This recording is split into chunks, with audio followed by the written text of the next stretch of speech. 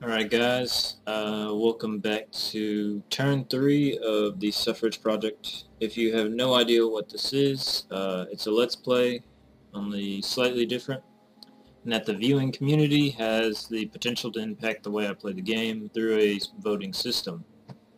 In the future we plan to introduce a citizen program whereby people called citizens have special features and the ability to win prizes, all sorts of different prizes, including cash. Every game in the future will come with a cash prize pool, and it will be divided up among all citizens. And that's to influence the gameplay style a little bit to be a little bit more realistic. Alright, so for what it's worth, before I start and get on with this turn, I want to go ahead and announce today I'm still not sure exactly what it is I'm going to do, but I am going to do a contest, and I will be posting I will be posting a video for the contest a little bit later after I post this video, so just watch out for that.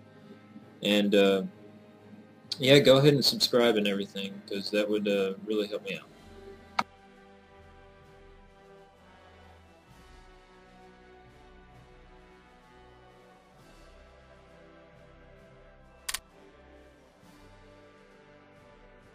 Alright, so where we left off last time, I was actually I was moving the armies away from the frontier. And you may think this is stupid, but like once again, Romania is not going to attack. Poland's certainly not going to attack, because it would just give me an excuse to conquer them early. And and there's a neutrality system, all that. I don't have to actually worry about that. The reason I'm moving everything back is because I'm attempting to reorganize how my military actually works to be more something that I can comprehend a little bit easier, you know. And so all the frontline armies I'm going to pull back and reorganize. I haven't started with the north yet. I'm just going to do the south at first. And along the frontier, I'm going to be putting fortresses and garrison divisions, about 2 garrison divisions per territory, and then 2 to 3 levels of fortress per territory. And I'm planning to do that all along the my western frontier. A bit extensive, but I can do it. Don't worry. Alright, so let's go ahead and continue.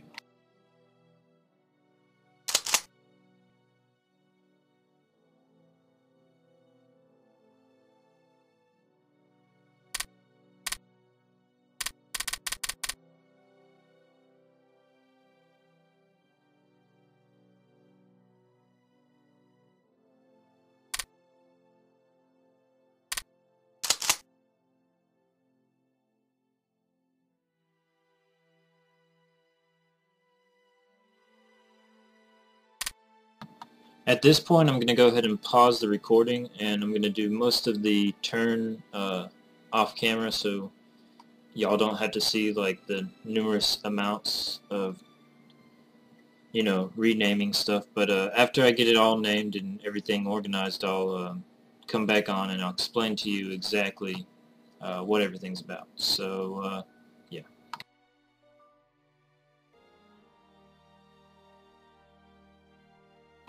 Alright, so I've managed to reorganize most all of the Kiev front, and now I'm just moving my reserve armies in. So, as you can see, I've advanced somewhat in technology. I think militia weapons and light tank reliability. Yeah, so we're gonna see where this goes. I'm gonna go ahead and take it all the way up to July 1st and end this turn, and then I'll start reorganizing Stavka.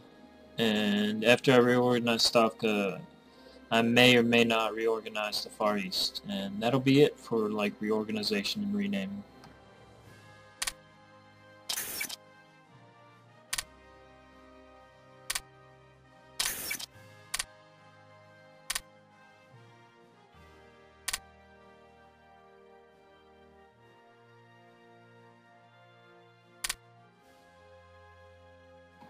Yeah, I mean, I might be supplying the Germans with rare materials and stuff so they'll build their industry, but I kind of do need the money right now, especially as I'm not producing any supplies, so I'm having to import all my supplies.